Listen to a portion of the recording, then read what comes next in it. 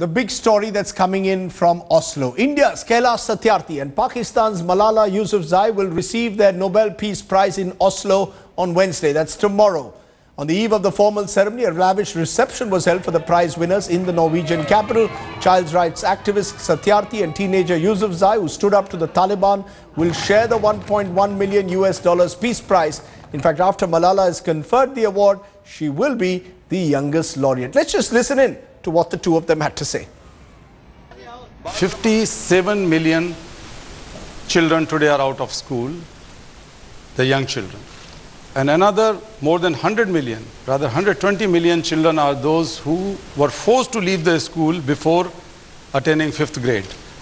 So if you put these figures together, then you can very simply draw a parallel that there is a chicken and egg relationship between child labor and education, child labor and poverty, poverty and education. None of them can be achieved without killing one of them or all of them together.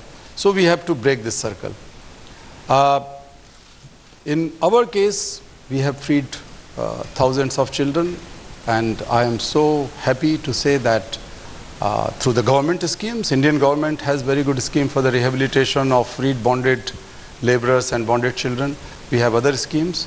Of course, sometimes it takes time, but we work hard and ensure that every single child gets the benefit under those government schemes.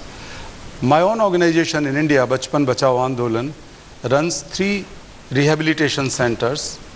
This is education, rehabilitation and training centers, so that the children who are freed can go there and be educated so that they can join the mainstream education eventually. When you take a step, when you raise your voice, it really brings a change. So if we want to see no child out of school, then we have to speak and we have to contribute.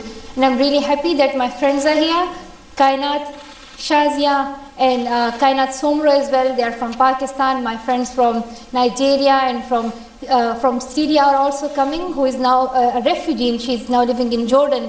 So I'm really happy that they are here with me and we all are standing together and telling the world that we are here to fight for our rights. And that it is all right to go to school. Why should it be neglected? Why are we fighting for something which we deserve? Because in this world, if we are thinking that we are modern and we have achieved so much development, then why is it that there are so many countries where children are not asking for any iPad or computer or anything else? What they're asking for is just a book and just a pen. So why can't we do that? Why can't we just give a book and a pen? Why can't we just give a school to children which can really change their future, which can really change their world? They're asking for nothing special, just a school. Headlines today is in the Norwegian capital of Oslo, the city which is pretty frosty this afternoon, just 2 o'clock in the afternoon here by the local clock, but temperatures already dropping 1 to 2 degrees below zero.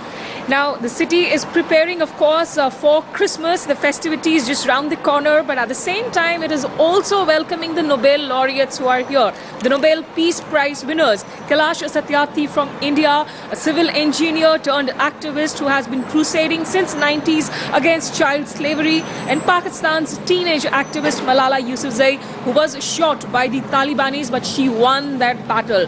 And ahead of the Nobel Peace Prize ceremony, of course, Malala and Kailash Satyarthi addressing a press conference jointly, where both of them acted as goodwill ambassadors of their countries. Malala stressing that while India and Pakistan might have borders, it does not mean that it should translate down to hatred for each other. And also saying that she would have been really happy if the 2 prime ministers had been here in Oslo for this momentous occasion.